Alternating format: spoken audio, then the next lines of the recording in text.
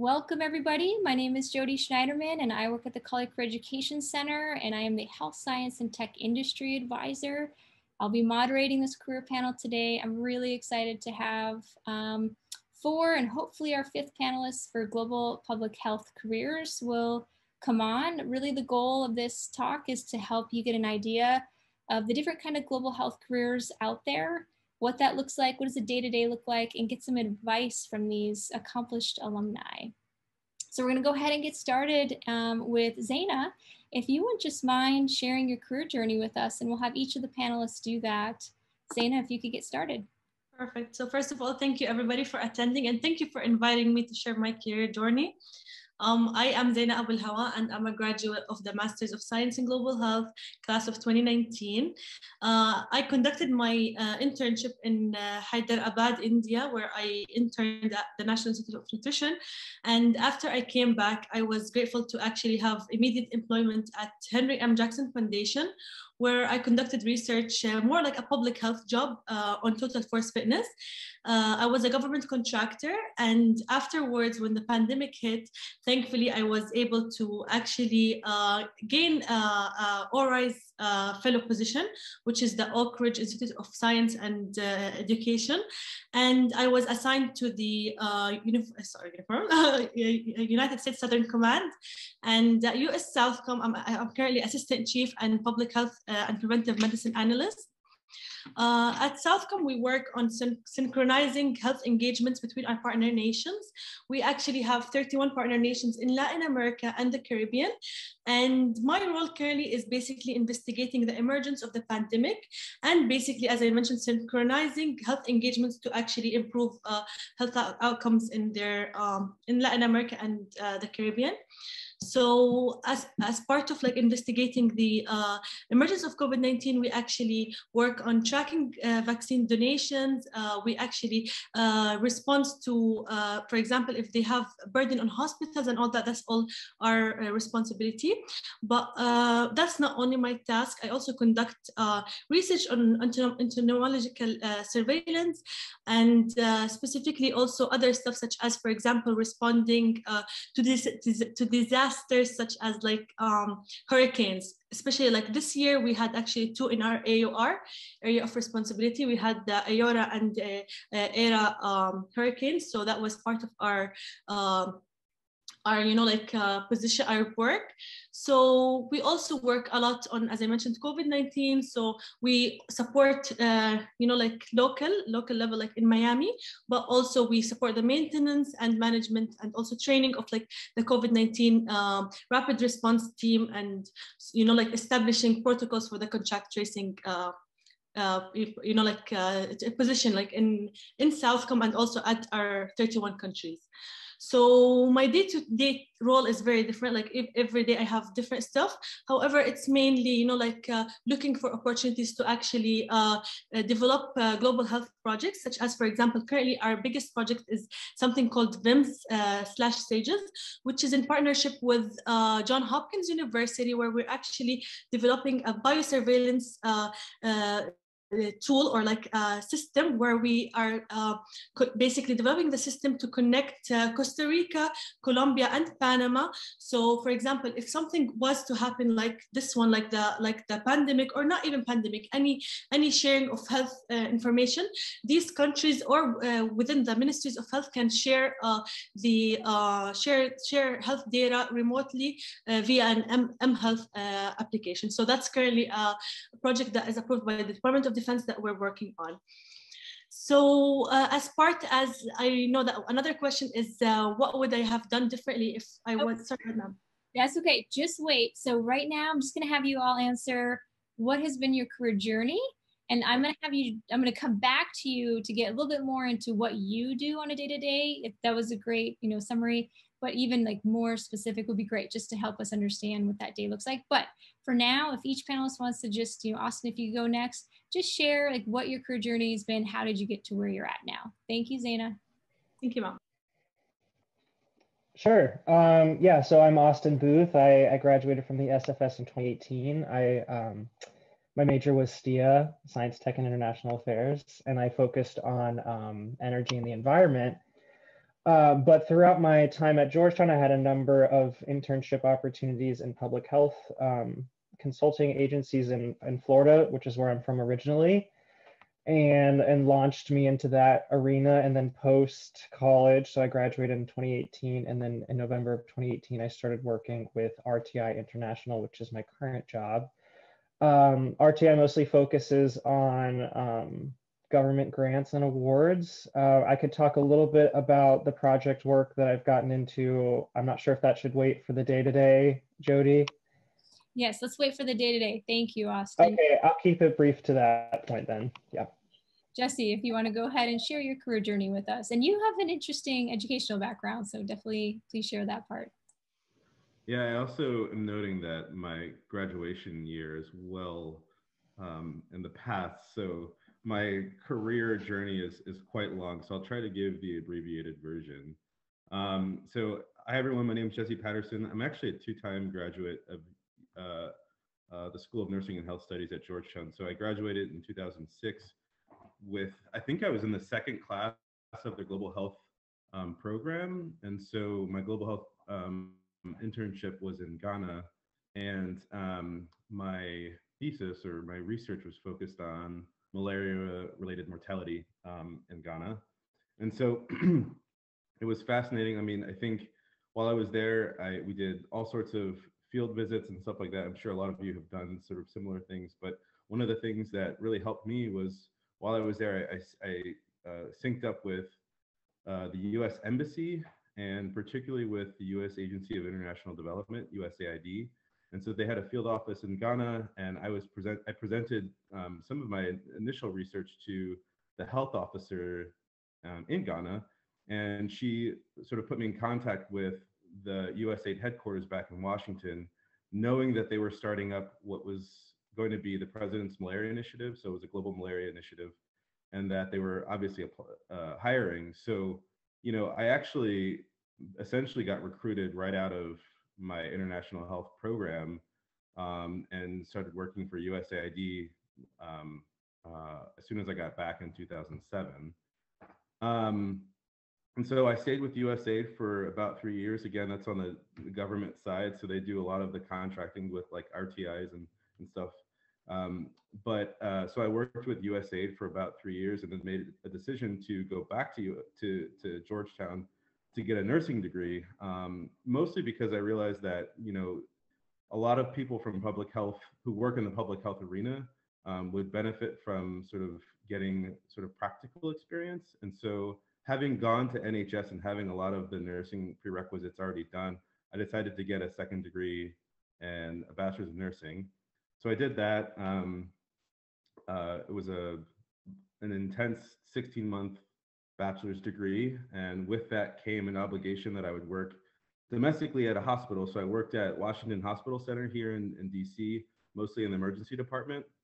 While I was doing that, the hospital that I was working at, the Washington Hospital Center, actually had a tuition assistance program. So they gave you, I think, $10,000 a year for graduate education.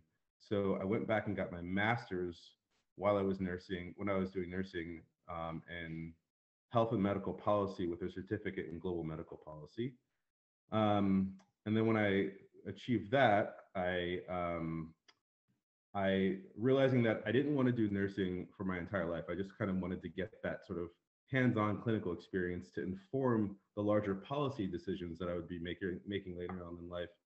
I applied to any and every health job I could look at from the government side. So I ended up going to the State Department, and they have a global HIV/AIDS office. So I worked on the global HIV/AIDS office. I was covering mostly Central or Southeast Asia for about a year. Then I transitioned back to USAID, working in the Africa Bureau, covering Sudan and South Sudan. As a USAID employee, I was actually eligible for some of their free education. So I actually got another master's in national security policy. And then sort of like, you know, I worked in covering South Sudan and Sudan for a while, transitioned, covered Latin America for a while. So Brazil, some of our environmental programs there, in Peru. And then my most recent job, I transferred to USAID's Office of HIV and AIDS, and currently I cover key populations. So that's MSM, men who have sex with men, female sex workers, people who inject drugs, and prisoners. So our HIV programs specifically for those populations in Uganda, Central America, and the Caribbean. Again, my journey's kind of long and all over the place. I promise you there was like some vision that guided me through this the whole time, but I'm happy where I am right now, and I can answer, I guess, more of those other questions later on. Do you want to quickly share that vision? Oh, so yeah, I think the whole sort of idea was that throughout the whole experience, I knew I wanted to focus on global health. And while I sort of looked for opportunities in global health, I kept my eyes open for other things that could be, you know, beneficial or interesting, and could later kind of like put me in a position where I'd be best placed to inform like global health policy. And so while while you might ask like, oh, well, why did you go to, you know, work, cover, you know, South Sudan, which at the time, or Sudan at the time, we didn't have health programs. But that sort of, there were some interesting nuggets that I sort of picked up from that, from looking at like humanitarian assistance and disaster relief and stuff like that, that later on kind of helped me sort of think about health in a different way. Like, how do you deliver healthcare in an emergency setting? How do you deliver healthcare when you don't have sort of the normal structures that you would think about?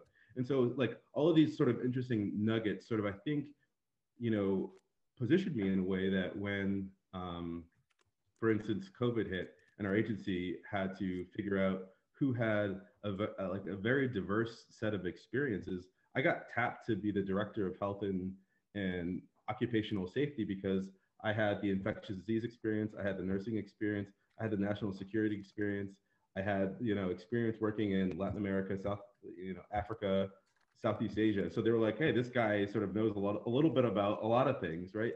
And so I think that part of that journey is sort of looking at sort of those broad opportunities.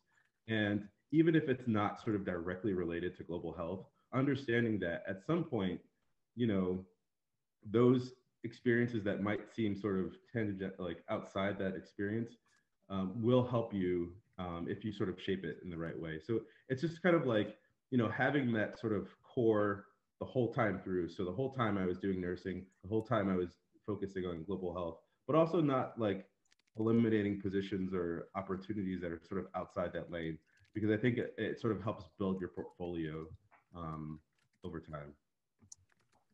Thank you. I think it's really helpful to hear. I think, you know, I see a lot of students that want to have their exact path, you know, figured out. And I'm going to guess that most of you, you know, all four of you probably didn't have it, you know, all figured out. And you just kept providing new, you know, getting new skill sets, new experiences, and seeing where that would lead you. And one never knows. So it's a great example of that. Thank you, Jessie. Andrew, I would love to hear about your career journey. Yeah, thanks. And Jessie, this is a hard one to follow. I feel like you have such a storied career, so the pressure is on.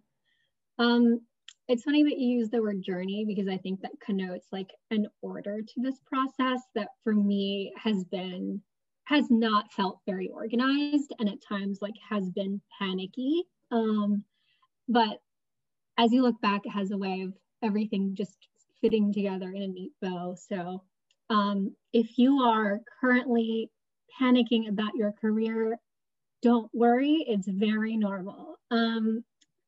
I was a biology of global health major, class of 2014.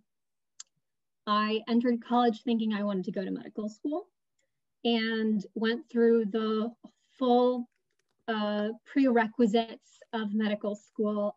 And then I kind of had a eureka moment when I was late night working in a biochem lab at the medical school thinking, I hate this, and I am not enjoying my life.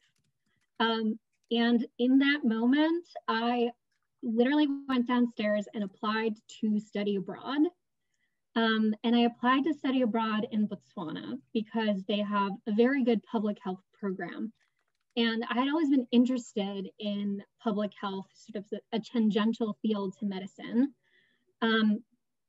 And I'm so glad that I made that choice. While I was there, there was a lot of, part of the curriculum is that you visited clinics and you sort of observed how programs were established. I learned about maternal health. I learned about HIV/AIDS programs. I learned how adolescent health works and doesn't work. I was very young, so it's not as though at the time all of these lessons were sinking in, but it's definitely an experience that I can turn to time and again for the good and bad. I also saw how medical doctors spoke to their patients and the sort of power dynamics behind that I was not expecting at the time. And I really came back from that experience just completely enamored with the idea of working in public health. It just had such a great intersection of things that I enjoyed while I was in school: anthropology, ethics, medicine, science, technology, diplomacy. And I just didn't really know what to do with that because I had a very science-focused career school-wise up to that point. So my senior year, I asked a lot of questions. I went to my professors and tried to use my Georgetown network. Eventually, someone connected me with someone who connected me with someone, and I ended up working at a small medical supplies company in Pittsburgh. They donated non-used medical supplies to clinics in South America. And I was enjoying that experience, but at the time, knew that it wasn't what I wanted to do. And so I applied to every job I could find an opportunity. And I applied to the UN, just thinking what the heck. And somehow I got a call back and I moved to New York and started working within the medical unit at the UN Secretariat. And this was 2014, right at the beginning of the Ebola epidemic. And so when I joined, what started as an internship became a full position. And I think a lesson that I learned from that job is essentially I didn't have a clear responsibility, but I had some skills from school, from working in a lab, and I knew how to use data. And while I was there, I realized that, so I worked in a clinic. The UN has its own medical team and it provides support to any staff. The folks who were coming to us before they were going to West Africa weren't following protocol in terms of public safety. And so they were traveling without getting checkups. And so while I was there, I kind of uncovered this disaster that could have happened. And so because of that, I got a job, a full-time job, and started doing some programs and protocols to support UN staff across UNICEF, WHO, and the United Nations to make sure that there was public health safety nets before people could travel to and from West Africa. And that was a very cool experience, but it was too early in my career to really be at a big agency like that. There's not a lot of young people who work at the UN. And it's typically a place where people go at the very end of their career when, they have a lot of experience. It's not a fast-paced place, even during an emergency setting. And I knew I wasn't really learning good skill, good work ethic and skills. And so I really enjoyed the experience while I was there. I knew I was lucky to have a job at the UN. It sounded very sexy, but I knew I needed to go elsewhere. So I started applying to jobs and I really enjoyed living in New York. And I applied to where I work now. It's Global Health Strategies. We're a strategic communications and advocacy firm that works solely in the global health space. It's very, very niche. And I didn't really know anything about communications when I joined here, but I knew from my experience in the UN that if you don't have good communications, you can have really great programs, but nothing's going to happen because nobody knows about them. And so I applied with just like a can-do attitude and a real interest in this space. And somehow I got the job, and I started as an associate very early on in my career and was working mainly on immunizations, and trying to specifically convince governments to invest in immunizations to support developments, and trying to showcase the links of immunizations brings this amount in educational attainment, X amount in economic power, trying to showcase the value add of immunizations. During my time here, I've worked on a number of different public health issues. This is a very siloed space where even when Jesse was talking about it, he was like, and I was humanitarian section, and before I was in HIV/AIDS, and it's a problem that it persists in the space because everybody's so segmented. But I've worked on malaria, maternal health, and now I'm sort of coming full circle and also working on the pandemic. I do a lot of COVID communication supporting organizations, particularly the Pan American Health Organization, and their messaging, how they're talking about the pandemic and their plans. Perfect, thank you so much. Zaina, you listed off quite a lot of stuff that your team does. Would love to hear specifically, and you mentioned a few things that you've done, but would you be willing to share, maybe even you take one example? You mentioned, I think, COVID, like what your role entails. So give a sample project and walk us through what you do. Well, perfect. So as an Assistant Chief of Global Health Engagement, first of all, thank you guys for all of you for presenting, because like really I'm also impressed from everybody. So that's amazing. So basically, as an Assistant Chief of Global Health Engagement, my day-to-day work, as I mentioned, differs like each day, but currently we don't telework because our focus is on COVID in the partner nations, and we are always like basically working with our partner nations. Like for example, today we had to, for example, look at we got vaccines from the State Department, and we're in contact with the ministries of health, and of course our US embassies in our AUR, to see and prioritize like which of our 31 partner nations we should actually donate for and help first. And it's all about not only about burden of COVID, but also about like vaccine diplomacy, and like which partner nation is like at most our friends, and stuff like that. So this is one thing that we're doing. Another thing, as I mentioned, is the VIMS project, which is a partnership with Johns Hopkins University.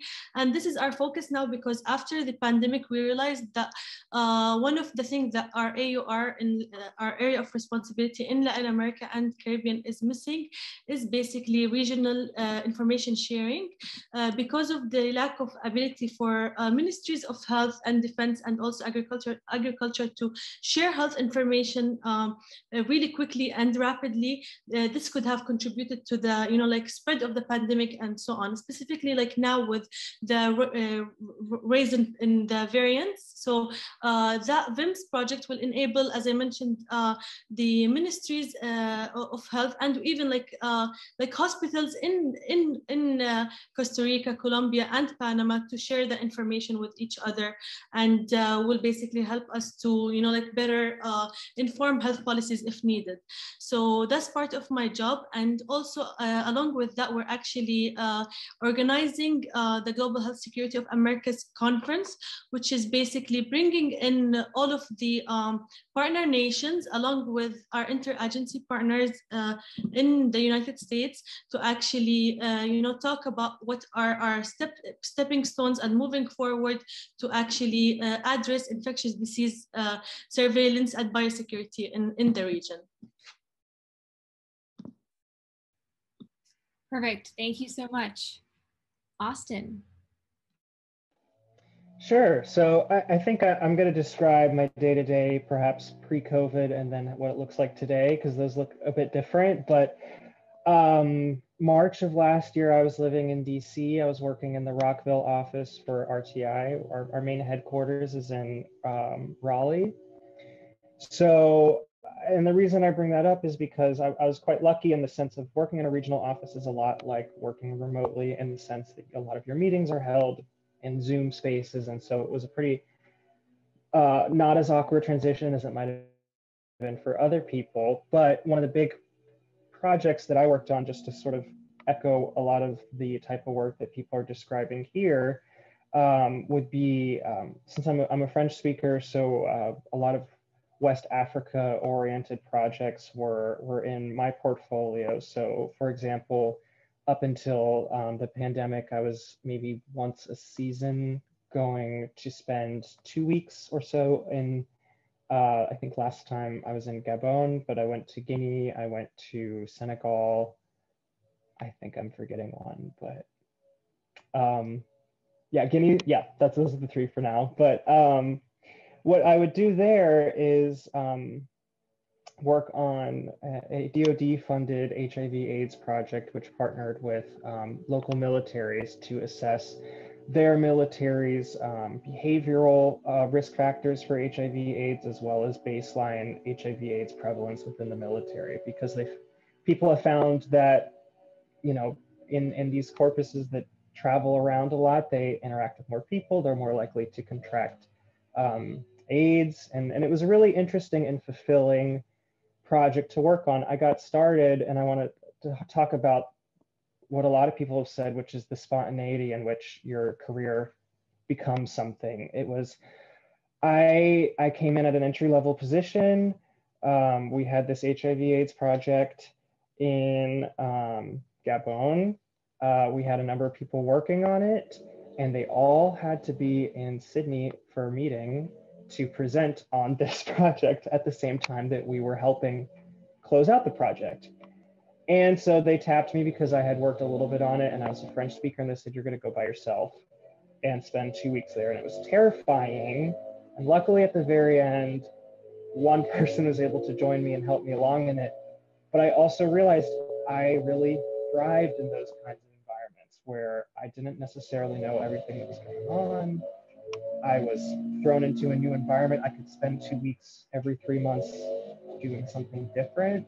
And so I wanted to speak a little bit about when you're thinking about your career now. I apologize, there's someone blowing off the porch right next to me. But I realized that something that I could have been thinking about when I was still at Georgetown was, how do I work?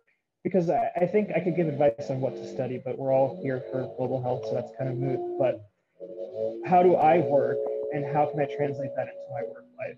So do I work best by myself? Do I work best in small groups? Do I work best in large groups? I work very poorly in large groups because no one wants to do anything because everyone thinks it's everyone else's job. In small groups of 2 or 3, I loved it. I thought it was fantastic. That's going to be different for everyone. Also, what does your personal life entail, and how important is that to you? Some people really do want to spend 10 hours a day at work. Some people are trying to build a family.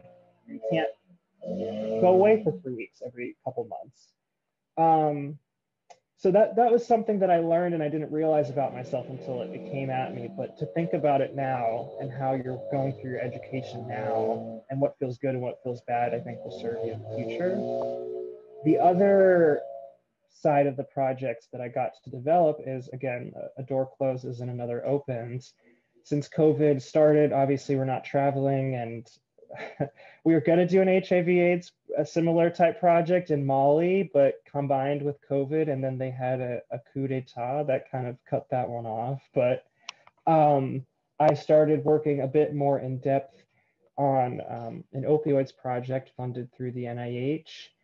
And I had the time, and I've gotten to really become involved in addiction research, which I've loved. And I didn't think that was necessarily something that was going to go beyond a couple classes that I took at the time at Georgetown, but having that inkling was enough to say yes to being tapped to go onto this project, which was enough to spark my interest and build a path out that way.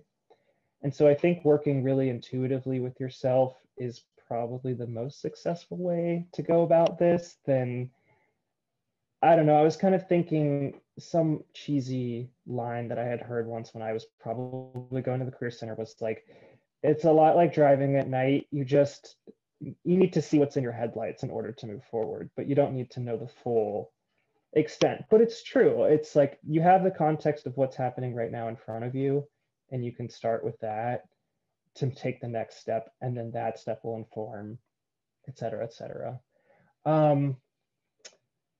Yeah, and then I do just want to point out that a couple people had mentioned Ebola projects, and I got the chance to work on that with the CDC over the past few years in Guinea and doing global health surveillance, building up surveillance systems in low resource settings in Guinea, in Gabon, and right now in the DRC and in Nigeria. And I think my final point was that so much of what I've learned in this career path so far has had very little to do with the fundamentals that I necessarily learned in school. I didn't think I was ever going to have an active interest in project management. It just didn't seem like something that I was prepared to learn about coming from school. It's not something that's discussed a lot. And yet, in my day-to-day life, that's what matters, is how do you organize a project around this public health interest? How do you divide tasks around this public health interest? Which will really, and I keep saying that because it's something that you can take into any sort of setting, so that even if I were to leave public health, I could say, I know how to divide up a project. I know how to, use these skills that I took and apply it to the next thing. I'll stop there for now. That's great. I love my fellow board. I love project management. Yeah, right. Yeah, we just moved over to Teams, so we can fight about that. But and one quick question: you were mentioning work-life balance, and that's a good question. Like, what do you want? I'm just curious with RTI. So, are you saying that you have a pretty good work-life balance there, or do you work a lot of hours?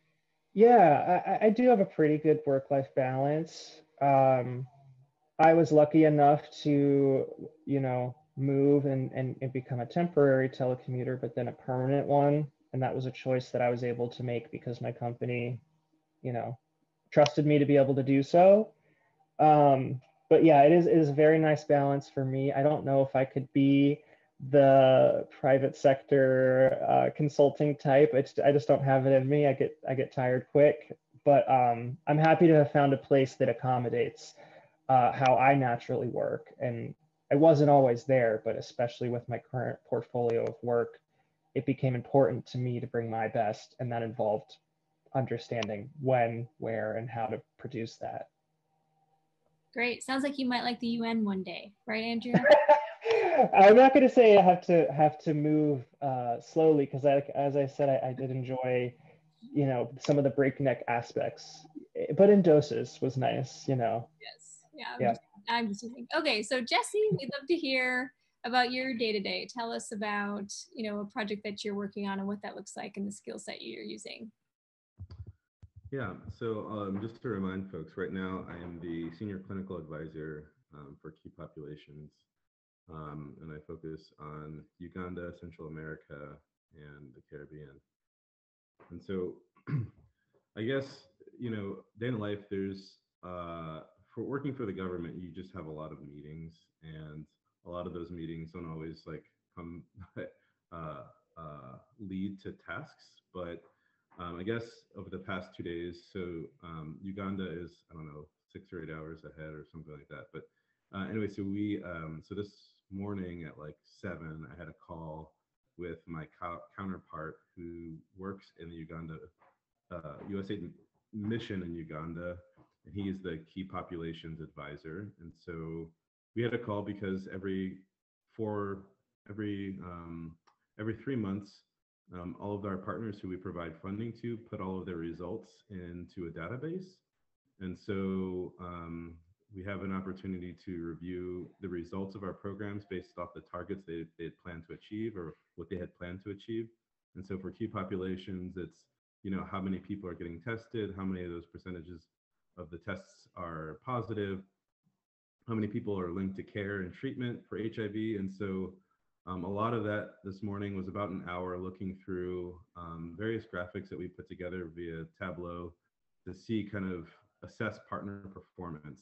And really my role is to not sort of like criticize partners or criticize contractors for their performance, but understand where we could be addressing issues that are specific to key populations.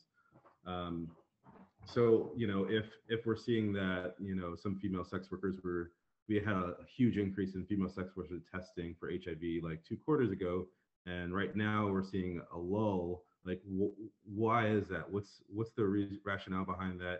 Is that sort of like, is there like an administrative issue or something like that? So it's just looking through the various indicators that the partners report on and figuring out kind of how do we make course corrections to make sure that we're maximizing the, you know, essentially the U.S. taxpayer dollars that's provided through the U.S. government. So that was my Uganda call. And then I had a similar call with Central America. So we have programs in El Salvador, Honduras, Guatemala, Panama, and a couple other, I think 1 or 2 more. But anyway, so a similar call where we just went through the data to figure out kind of how is our program performing? Where are the opportunities to really improve our outreach to provide better care to people living with HIV in Central America. And then I had sort of like a weird offshoot. So again, everybody is sort of working on COVID right now. And so I was temporarily under the previous administration tapped to be the director of occupational health and safety for USAID. And so what that meant was me sort of informing the USAID administrator, you know, when were conditions safe enough for staff to return to our 6 offices domestically, right? And so through that position, they still sort of tap me occasionally on some of the COVID related stuff. And so I'm sure some of you saw that the Biden administration passed a very large COVID relief bill, and some of that will be funding for vaccine distribution overseas and stuff like that. And so I had a call this morning to talk a little bit about some of those activities, and particularly how we start to design a strategy for vaccinating our staff domestically. And so, you know, kind of how we go through the procedure, you know, how do we pull in staff to do that, to administer the vaccines? What type of system do we use to record the vaccinations? Whether or not we make it compulsory for staff to get vaccinated or not. I mean, you'd be surprised, but a lot of people who work in global health space don't believe in vaccines. And so you have to sort of give them the option. And so there's all these like sort of interesting lanes that, you know, again, I'm sort of drawing on all sorts of aspects of my background that have really helped me to get to where I am today. Then I had a call with, on a separate note, kind of on the heels of the previous administration, a lot of anti-racism efforts sprung up in my agency. And so I'm on the anti-racism task force. And one of the issues that came up sort of in the COVID-19 vaccination space is the inequitable distribution of COVID vaccines around the world. We see a lot of Western countries have large access or large stockpiles of vaccines, whereas countries in Africa and Latin America that have been really hit hard with COVID are sort of being forced out of the conversation in terms of whether or not they're getting equitable access to vaccines.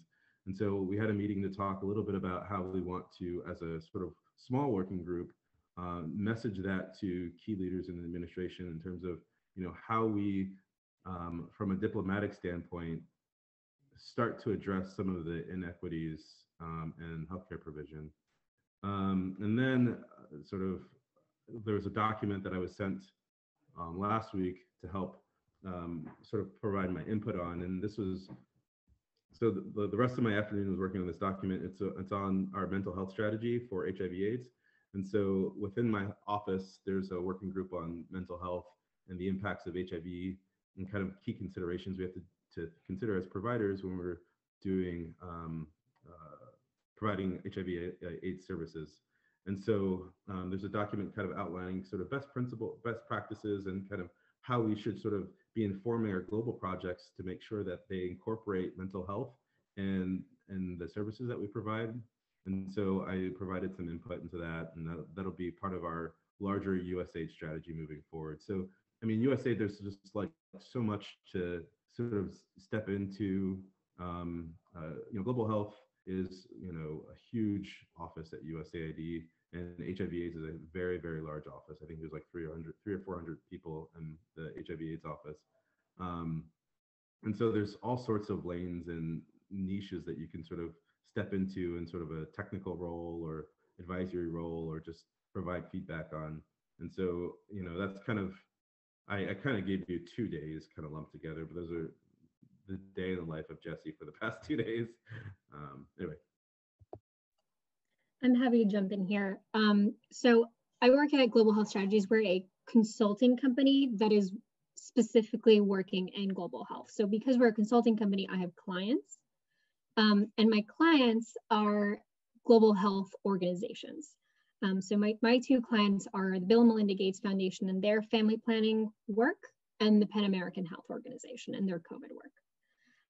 So through my support with the Pan American Health Organization, it's kind of my job to write the speech that the director of the Pan American Health Organization gives every week about the COVID situation in the region, what their priorities are, and any key messages that we really need the countries, the media to really push forward.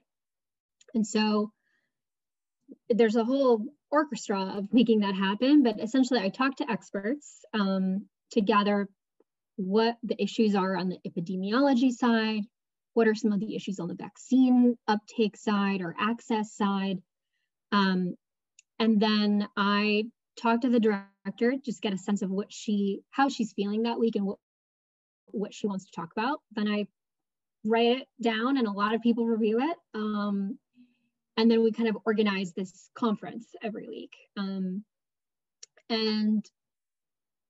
then on my other side, my other client, which is the Bill and Melinda Gates Foundation, I work on their family planning, sort of sexual reproductive health and rights work.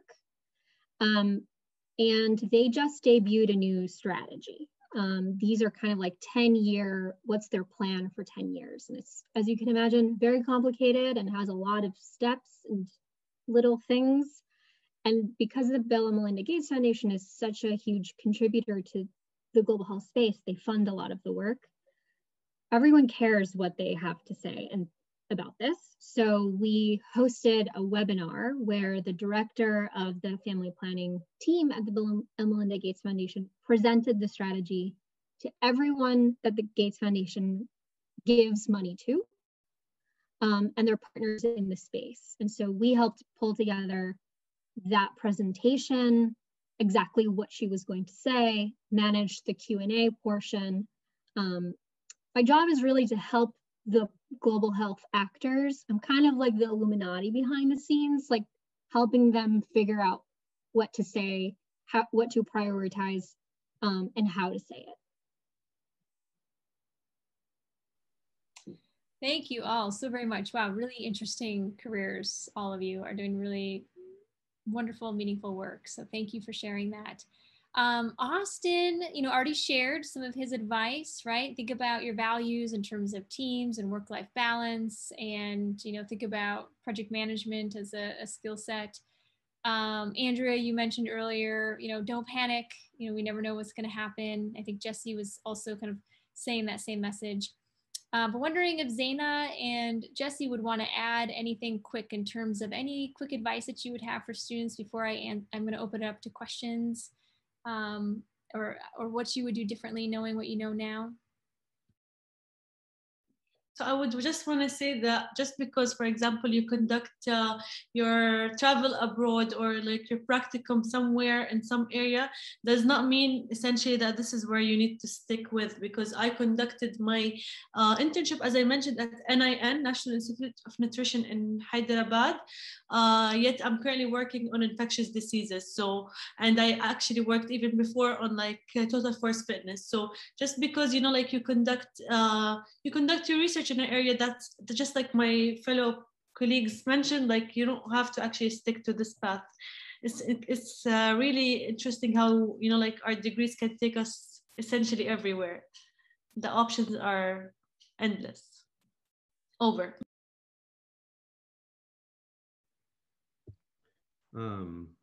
Yeah, I would just say, specifically with like government agencies, that they're really complicated agencies, and you kind of have to do your homework in terms of finding out where the opportunities are. I want to say that like USAID has, they have like 30 different ways that they hire people, and so you kind of have to do your homework and sort of understand if you want to get your foot in the door, where to look in terms of like where to look to get your foot in the door. The position that I ended up applying to out of Ghana was not posted on the USAID website. It was posted on a contractor website, but was to work at USAID. And so, you know, just kind of network, reach out, figure out kind of where, how you sort of get your sort of foot in the door. What are the opportunities, and kind of how you sort of position yourself to sort of to apply for, be a viable candidate for the positions. Like I said, there's just there's a lot, and there are ways for, there's like new graduate programs that sort of specifically allow the federal government to hire new graduates from certain specialties. And so just kind of like do your homework and try and make sure that you network and understand where to look for and who to reach out to for specific opportunities. Over. Great. Oh, go ahead. Sorry, yeah, I wanted to agree very much with that, and also say that it is a small world, the public health, especially in government contracting, and you're going to meet a lot of people that you will see again and again, and so it's really important. I think they say that in your whole life, but it is, the likelihood is much higher that they will come up again in your life than maybe other industries. I couldn't have planned this any better with you two. So there is a question that's, what are some tips for standing out for entry-level positions that receive a ton of other applications, right? Like we're all talking about, you know, Bill and Melinda Gates Foundation and USAID. So, you know, all of these places get a lot of applications. Any other advice? You know, sounds like you're talking about networking and just being a part of that community and building relationships. Anything else that you would say in terms of standing out? And I'd say your cover letter is really important. I think there's a lot of people that write very generic cover letters, but if you really do your homework on the company and the role and show your interest in how exactly your experiences ladder up to the qualifications that are featured in the job description, that sets you apart. So I think cover letters are really important. Yeah, and I would agree. I'm sure everybody would say that, but especially when you're applying to a communications type role or company, those are even going to be more important. Anybody else? Yeah, I would say that, you know, even if you're not, you know, completely sold on your interview, prepare. I think that that's like one of the biggest things that I've seen in terms of when I've recommended people for positions. Is that you can tell when people are sort of have thought through the questions, or have, like, you know, prepared in advance for the responses. You might not know exactly what you're going to be asked, but if you sort of thought through it and sort of give, you know, really solid responses, you'll impress people. And one of the things that sort of like as an anecdote, I was interviewing a person for a mid-level position at USAID, and I was on the panel, and I was one of the only people that really liked her. Like, I was like, she's amazing, right? Well, there was also, after she didn't get the position that she interviewed with me for, but then I heard about another position in another office, so I recommended her because she was such a strong interviewer and she was so capable, and she ended up being hired to that other position. So even if you're not sort of really enthused about the position, just make sure that, you know, through to, I think it was Austin's point, networking, you don't know, it's a very small world, and you might impress somebody who might like feed your resume off to somebody else. So just make sure that, especially in interviews, that you prepare and are sort of put your homework into sort of understanding the organization, what their priorities are, and what you bring as an individual that some other people might not bring. Over. I mean, I would just Yeah. say, oh, go ahead. Go. No, please, please. Well, I'm actually going to change. I have a question about being introverted because we're hearing about networking and interviewing and you know, what if you're introverted and what does that look like? So before we get to that, Austin, please share. Yeah, well, this could potentially tie into that, and I think part of preparation for interviews that I found a lot of success in is to have it even a cache of like 4 or 5 success stories in your own career / student life that you could work off of, even if they don't directly apply to a question that you get. If you have 4 of them, they will inevitably apply, or you can say, you know, when did you communicate clearly? Can apply to almost any problem that you overcome in your job or career. And so being able to tease out what someone's looking for from a story that you know well, I think serves you very well in interviewing for sure. That I was going to add that to Jesse's point, but I think preparing that if you're a more introverted person and really advocating for yourself.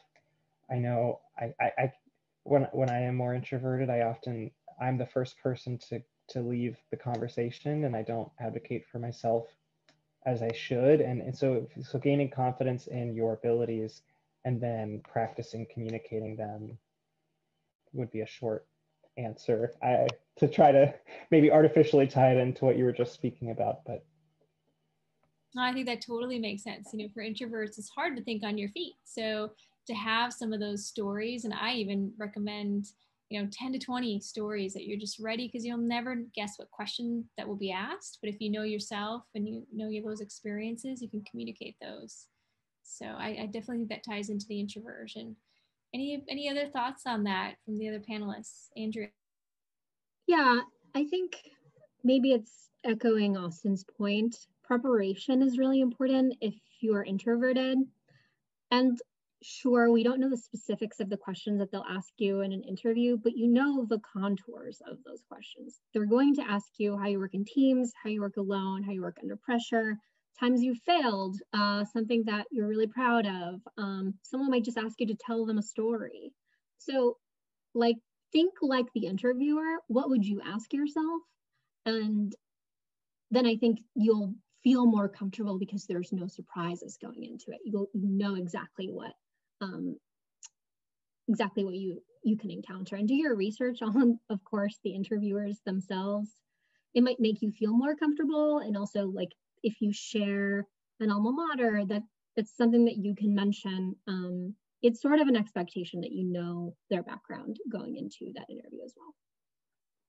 I think also I just want to mention that you know, like encouraging everybody, of course, to aim for the best, but also to have like realistic expectations, because like many of, like, for example, my colleagues expected to, you know, like get out of college and to have like 6-figure salary. Like, yes, we do make good money, but at the same time, like, you know, like you're not gonna get 6 figures coming straight out of your degree, even if you have a master's degree, you know. So, you know, to have realistic expectations, and at the same time to, you know, accept what comes to you, like as long as it's something that of course interests you, because as my colleagues mentioned, that, you know, the opportunities are endless, and, you know, like you don't have to stick to whatever you start with, you know.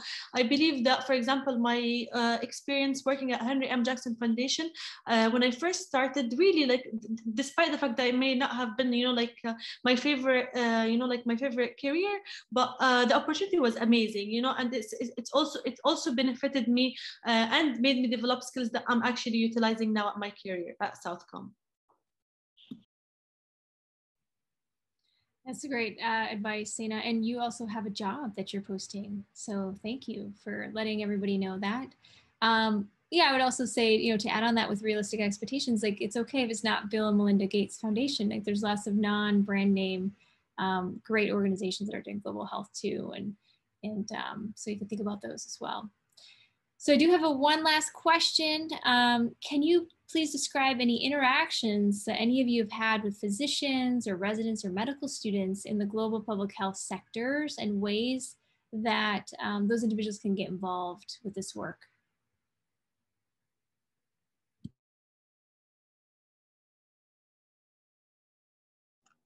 So a lot of my work is involves around advocacy. And so one of the things that we are promoting is universal health coverage, the right to health around the world.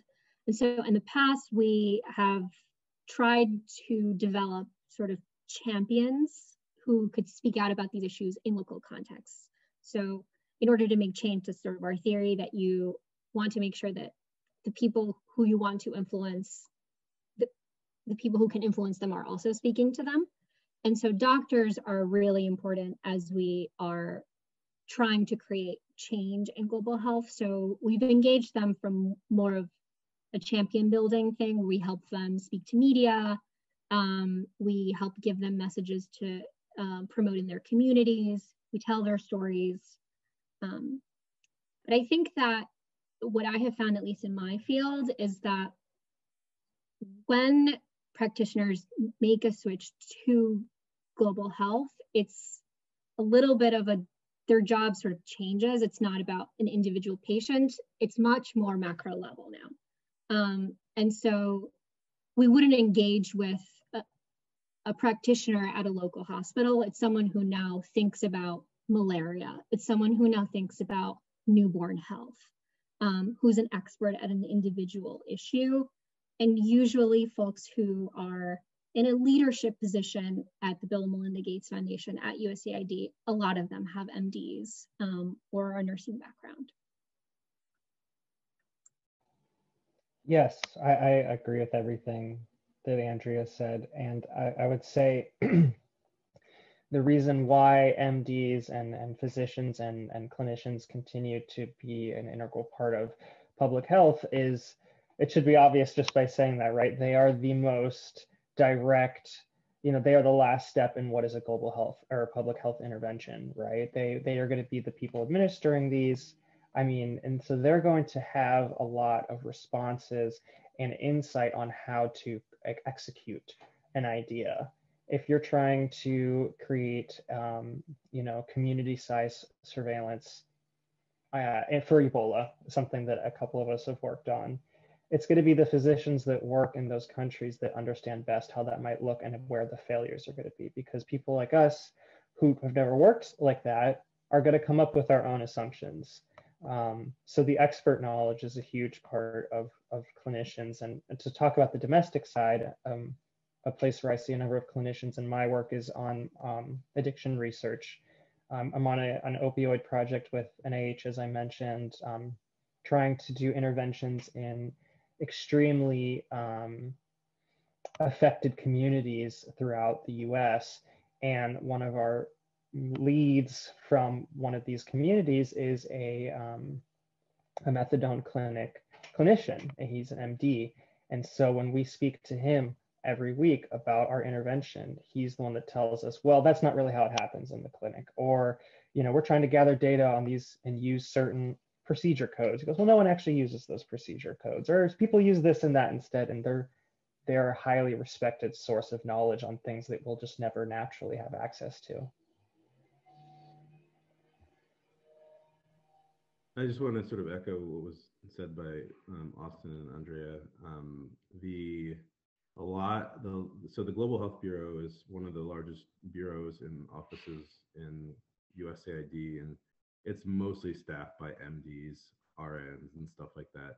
My position actually was originally advertised as an MD only position, and then they didn't like the first round of candidates, so they opened it up to nurses. And so I've got my master's in nursing. I'm studying for my NP board, so I was eligible for the position. So it got re-advertised and I kind of made it in. But that sort of, real life kind of clinical background where you have interactions with the patient really helps inform some of the policy and programmatic decisions that get made at the global level. And, it's a really good asset to have. So I would sort of advocate in ways that you can. Obviously, I'm skewed but I recognized that early on in my career, and that's why I actually decided to go back into nursing, because I wanted my global health and medical policy to be rooted in something that was, based off personal experience. And so, when I got pulled into the COVID task force for my agency, and I was a team of 12 people. I was the only one in the room that had ever worked in a hospital. I was the only one that had ever touched a patient.